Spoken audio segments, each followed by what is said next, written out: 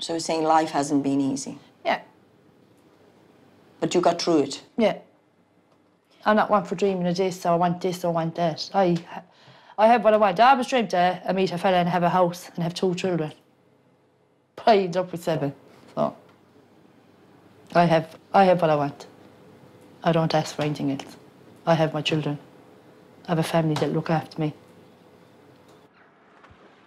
There's a moment there that I just felt I was a little bit cruel asking certain questions, and maybe also a little bit not appropriate, because obviously Jeanette is coming and her life is different from what I'm leading and where I've been looking at nutrition and health and all these things. She's really coping with things that I think I don't really even have an idea. I feel quite humble. I feel a little bit silly. And I have a huge admiration for her.